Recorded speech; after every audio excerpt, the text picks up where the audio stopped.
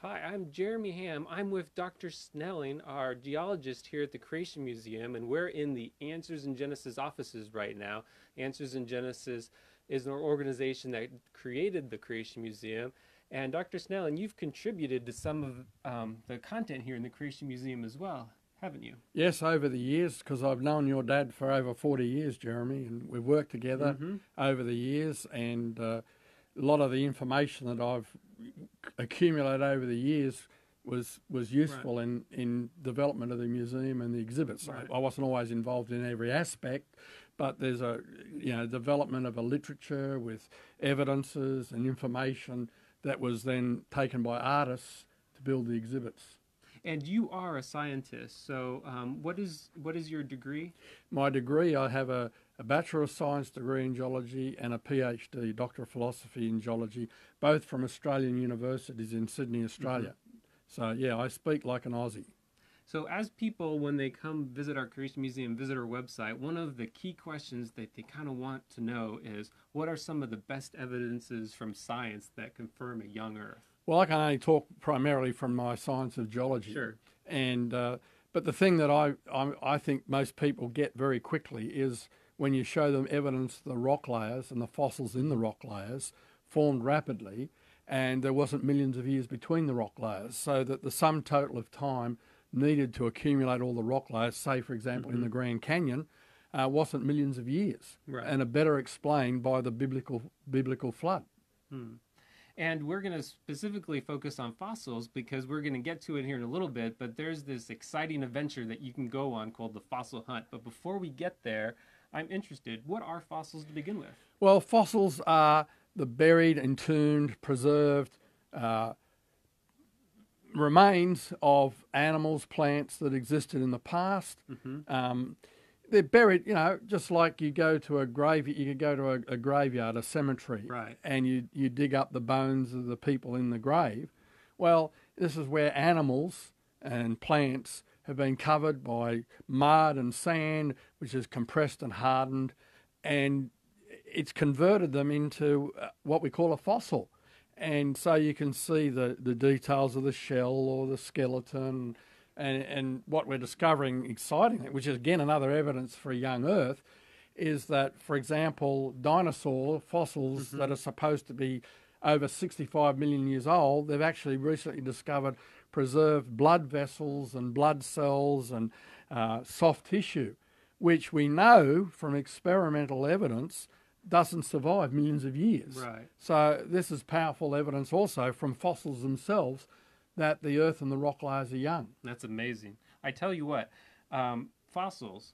So, in order to create one, could I just find some roadkill and bury it with lots of dirt, and there you have it? I have a fossil. Well, it's almost like that. In fact, recently there was a study published where they actually did something like that. They took animals and covered them very quickly and baked them at temperatures and Mm-hmm. pressures. I mean, it's not something very simple, but they turn things into what were fossils, unrecognizable from comparable fossils. It actually filled people when they were given them to identify. If you take roadkill and leave it out there for long enough, well, it disintegrates. Everybody knows that. So when you get a fossil of a fish eating another fish, as we have in the Creation Museum, Mm-hmm. and that's not unique to our museum. We find fossils like that from the same location in Western United States that are present in a lot of museums. You know that a fish got buried and fossilized before he had time to finish swallowing his breakfast. So that was virtually instantaneous. Right. And we can multiply the numbers of examples of fossils like that. So my next question was going to be, what can you learn from fossils? You went into that a little bit. It can happen very Yeah, instantaneously. well, first of all, you think about the fossilization process. It's very rapid. So they Mm-hmm. met their demise very rapidly. In fact, the fossils are dead things. We've got to remember that. Mm-hmm. And we weren't there when they died, so we don't know that they died where we find them, and we don't even know where they lived there where we find them. All we Right. know is that they're buried there because we find them buried Right. there. But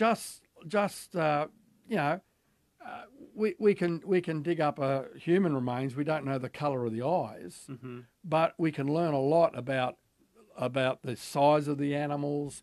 We can, sometimes we find their fossil poo, and we can work out what they ate.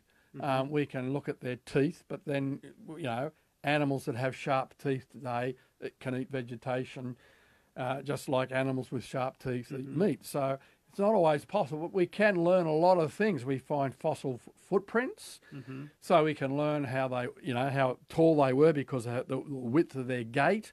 Oh, wow. Extent like that, and whether they were running at the time from the way their footprints indent the. So there's lots of things we can learn about how the animals lived in the past, what they might have looked like, what they might have ate. But we've got to remember, Jeremy, we weren't there in the past, Right. and scientists. Well, it's like a forensic scientist who wasn't at the scene of a crime. He's trying to figure out who done it. So he's, looking at the angle of the bullet, where it came in, and he's trying to piece together. Now, he might take that evidence in his mind, the evidence that he's convinced, Dr. So-and-so did the crime, and then in a court of law, they bring in a witness who says, no, it wasn't him, it was her. Right. And so, an eyewitness testimony outranks a forensic scientist. Well, it's the same. I have to say this, the fossil experts think that they know everything, but they weren't there. God was, and he tells us in his word how most of the fossils formed during the flood. Right. So we have to know the limits of our investigations and what we can learn from fossils. So when you use God's word as your foundation, God was there, so he knows exactly what happened, so you're going to come to the right conclusion. Yeah, and in fact, it's like this. Everyone has a pair of glasses that they look through to examine the world around us.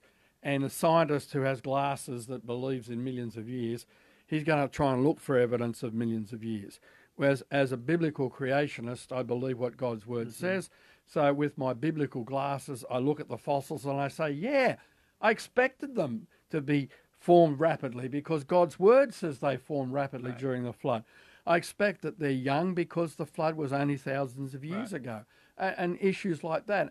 And I see the evidence in the fossils and the rock layers for the flood and a young earth. And my colleagues who are secularists, who don't believe in God's word, they're going to disagree with me. But it's not because they're different rocks and fossils. No, we're looking at the same rocks and fossils.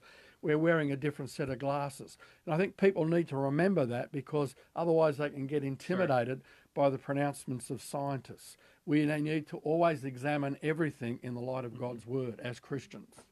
Well, it makes sense, and you can learn more about fossils when you come to the Creation Museum and go through the walkthrough.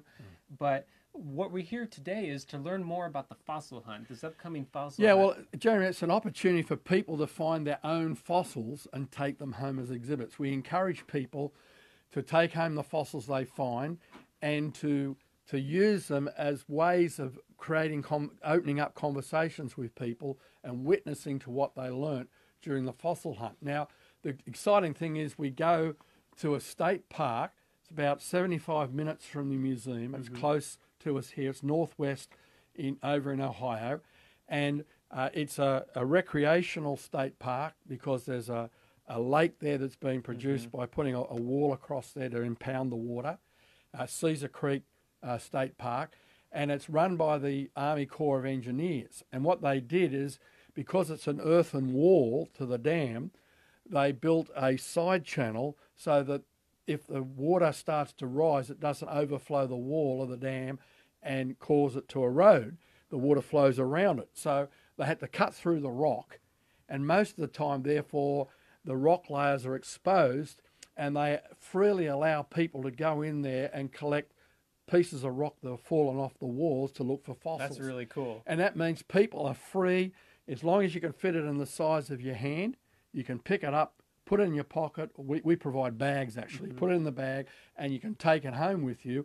And you can, it's a great way for kids to, for show and tell at school. Right. They can talk about it, and they can learn. I give them an opening lecture, a presentation, a closing presentation, where everyone looks at one another's fossils to make sure they can identify their fossils. So we want to build the information into the experience so that they can then go and use that information. It's not just knowledge for the sake of knowledge, it's knowledge so that they can use it.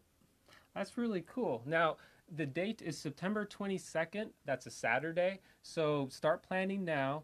the registration ends on September 13th, so you have a couple weeks to think about it. But we're going to pin the link in the comments so you can learn more about how to register and all that. But I'm really curious, what are some of the most interesting fossils you found on this trip? Well, the one that everyone goes for is trilobites. And this location is well known for its trilobites, sometimes the little small ones. But the interesting thing, they're often coiled. Because you think about it, and an animal like a roly-poly, which is what they were like, if it senses danger, it's got a soft underbelly, it's going to roll up so it protects itself. And so a lot of them are found like that. They're very hard to find, and it's always exciting when someone finds it.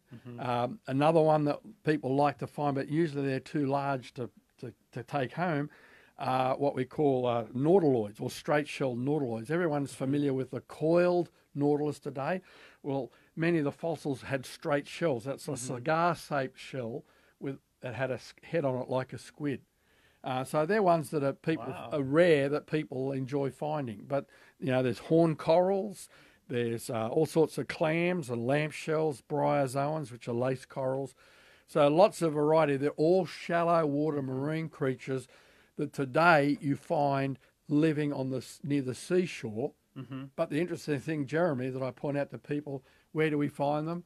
Buried up on the continent where they don't live today. So that means the water from the ocean had to rise up over the North American continent, carry these creatures up and bury them. See, that's why it's so easy to teach people, because they can see the rock layers, they can see the fossils, and it suddenly dawns.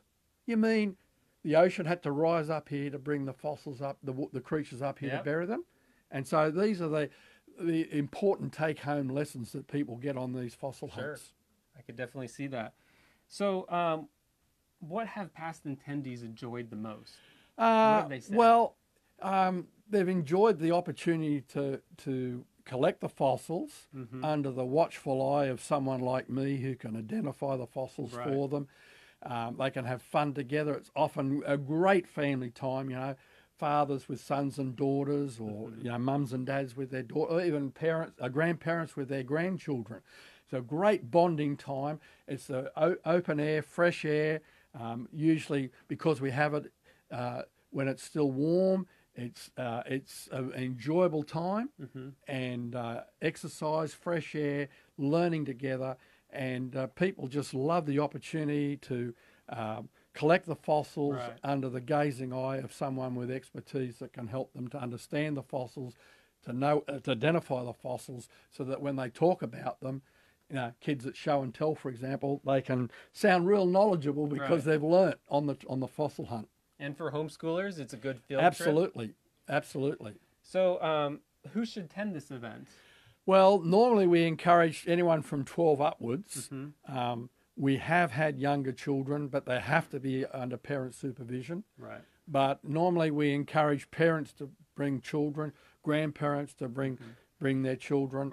Usually from age 12 and upwards is best, because they're going to have the physical stamina, and they're also at the stage of their education where they're going to absorb the information.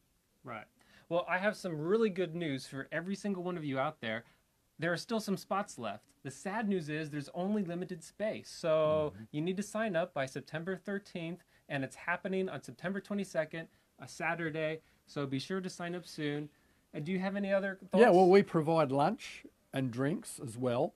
We meet at a classroom at the visitor centre, and we finish at the classroom. And so you're well looked after.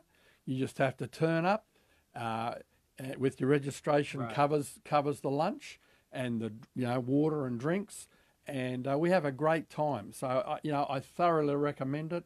We've had people who've come back a second time with other children, other grandchildren, and so it's a great family event. And being on a Saturday, Jeremy, we've had people who travel a great distance to get here, so they make it a weekend event. They might come, get off work on Thursday, come on Friday, visit the Ark or the museum, then have the fossil hunt, and they can still come back on the Sunday afternoon. So they can tie it in. I've had people come from Minnesota, from further afield even, and they've made it a part of their vacation plans or a weekend great getaway. idea. And so it's a great time for all the family to learn together. I mean, this is very important, Right. Jeremy, because the parents are learning with the children as well. And so what they learn, they can revise with the kids when they go home. So, families, definitely family friendly, and put it in your calendar and come. Wow. So there's a lot of nearby attractions around here too, whether it be the Newport Aquarium or things of that nature. So if you want to come to the Ark Encounter, the Creation Museum, you can even fit in some other places while you're at it. But thank you so much for joining me and taking your time. I really appreciate it. It's a pleasure, Jeremy. I've learned things just talking to you now, so I That's really good. appreciate it. Good. We look forward to seeing you all September 22 at the Fossil Hunt.